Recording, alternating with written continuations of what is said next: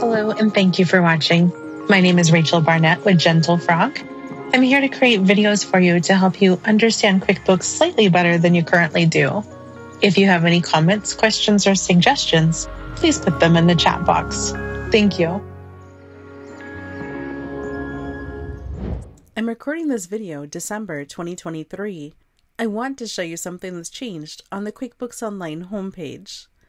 When you look at my homepage, you see things are a little bit different. You might recall that the bank accounts were kind of over to the right, and across the top we had different menu items. What I want to focus on is just the homepage, and specifically this customized layout that appears in the upper right-hand corner.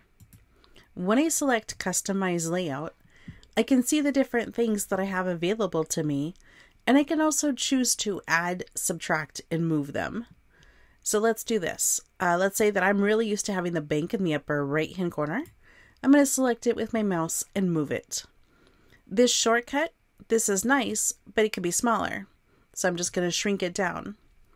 Let's say that I want the sales to be next to things. The tasks over here, I don't use QuickBooks as my task manager. I'm going to go ahead and delete that. So now I've got my shortcuts, my profit and loss, my sales, my bank accounts, so on and so forth.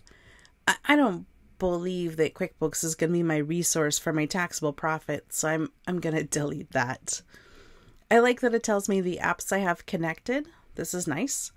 We'll just take a look at the things that I can add on to it. I can add on automatic invoice reminders. That seems cool. I can add on QuickBooks payments. Well, if I've already signed up for QuickBooks payments, I don't need it up here at the top. And then this help and support center, that's a swell idea. If it was super great, I wouldn't have a whole business devoted to help and support. So I'm probably not going to add any of those things. So now when I look at what I've got, I have my shortcuts, I have my profit and loss, I have my sales, I have my banks, my expenses, my invoices.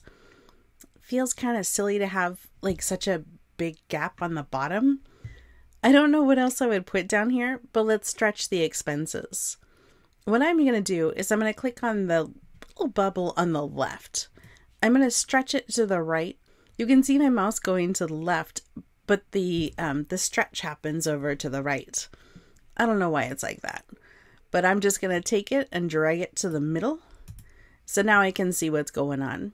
One thing I want to point out is that I don't have the ability to add the graphs that I would want or to customize these graphs in a way that I would find to be more helpful. So in real life, I'm not going to use my homepage kind of dashboardy thing, but I did want you to see what it's all about and how to use it.